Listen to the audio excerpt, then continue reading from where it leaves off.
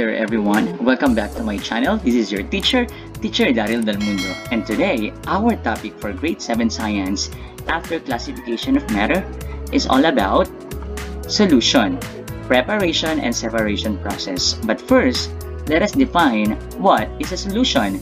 A solution is a homogeneous mixture mainly composed of solute and solvent. Solute, one that being dissolved, and solvent, the one that dissolves. Water is known as the universal solvent, and also acid because anything can be dissolved in acid also. Types of solution. Solutions can be classified as gaseous, liquid, or solid. For example, we have these type of solutions: mothballs evaporating, oxygen in water, bronze, and the solute for mothballs evaporating is mothball or mothballs. The solvent is the air, and the type is gaseous or gas. Oxygen in water.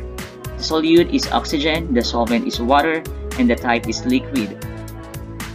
And the third one is bronze. Solute is the tin, and solvent is the copper.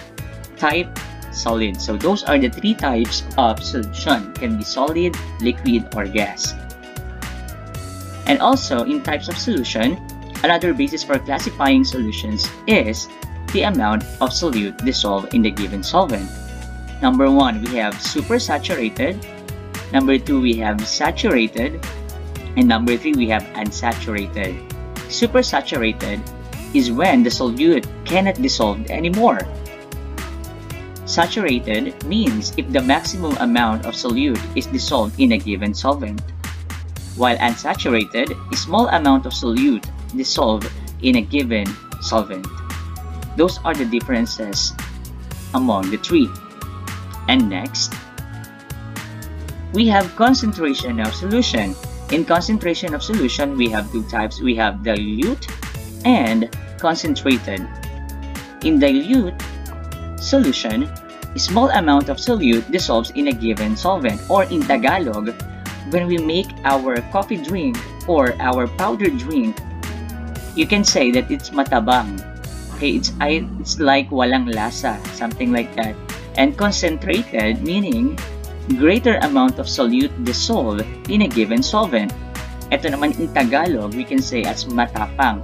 So when you make your own coffee or make your own powder juice drink, something like that, when you pour large amount of solute, and then when you put a little amount of water, and that will be concentrated, you can say, oh, ang tapang, something like that. And then, we have percent by mass. To get percent by mass, all you have to do is to use division. Okay, so we have sample problem number 1. What is the percent by mass of sugar solution prepared by dissolving 12 grams of sucrose table sugar in 72 grams of solution? Okay, the given are mass of solute 12 grams, mass of solution 72 grams. Formula for percent by mass is percent by mass is equal to mass of solute divided by mass of solution times 100. And let us all substitute the given to the formula. So 12 grams divided by 72 grams times 100 is equal to 17%. So 17% is the answer. Okay, now we have percent by volume. They are the same with the formula in percent by mass. So sample problem number 2. Suppose we mixed 50 ml of alcohol with enough water to make 400 ml of solution. Find the percentage by volume of the solution. Given volume of solute 50 ml, volume of solution 400 ml, formula volume of solute divided by volume of solution times 100. See, they are the same. So, sa solution, again, we substitute the given to the formula 50 ml divided by 400 ml times 100 is equal to 13%. So that will be the percent by volume. Reminder, to get the mass or volume of the solvent, these are the formula. Number 1, mass of solution minus mass of solute is equal to mass of solvent. volume of solution minus volume of solute is equal to volume of solvent. Solution can be classified as solid, liquid, or gas in terms of the kind of observable phase. So now, we are going to tackle about the factors that affects the solubility. In dissolving the solute, we can do it by, number 1, stirring.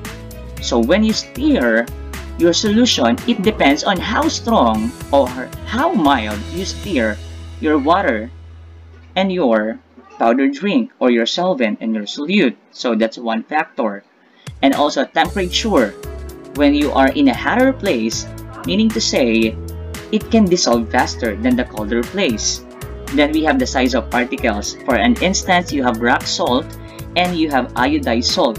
Rock salt is bigger than iodized salt, so most likely to say that iodized salt can dissolve faster than the rock salt. And then the nature of solute. So those are the different factors that affects the solubility of the solutes. Okay, so for your quiz number 6, you can try answer this one with true or false, or click the link below to answer your questions for quiz number 6. Okay? Do not forget to answer your quiz on the link below. So for your activity, get your laboratory manual and answer pages 17 to 18. Thank you very much. This is Teacher Daryl Del Mundo, and see you again till next time.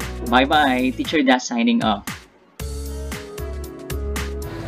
Hello there again, class. And today, we will tackle about the separation of solution. At this point, I will show you the setup for distillation and what are the different laboratory apparatuses that you need to set up for you to have a simple distillation. So as you can see, you should have a thermometer, a distillation flask, a clamp, Bunsen burner, clamp stand, and you should have the Liebig condenser, and you should have the receiving flask. And here are some of the materials that you need for you to have and to perform the distillation processes. You should have your salt water, the clamps, and the tubes. So you need to put up all those laboratory apparatuses and to set up this kind of setup for distillation processes to separate solutions. Thank you so much, and this is about distillation. So to separate solution is only by distillation. So in distillation, we can separate solvent from a solution. Number 2, we can separate solutions of two liquids based on their different boiling points. For example, we have water and oil, or alcohol and oil, or water and acetone. Okay? So in distillation, a solution is heated so that its solvent boils and escapes as vapor. The vapor is then cooled and condensed into a liquid called distillate. So you can see it there on the picture, the distillate, meaning to say it's very pure water.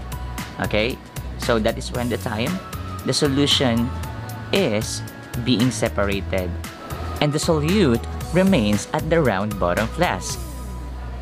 Thank you so much for listening. That is all about preparation and separation of solutions. Do not forget to like, share, and subscribe to my channel and ring the bell so that you are updated to my EduSciVlogs. Thank you guys. Teacher Da is signing off. Bye.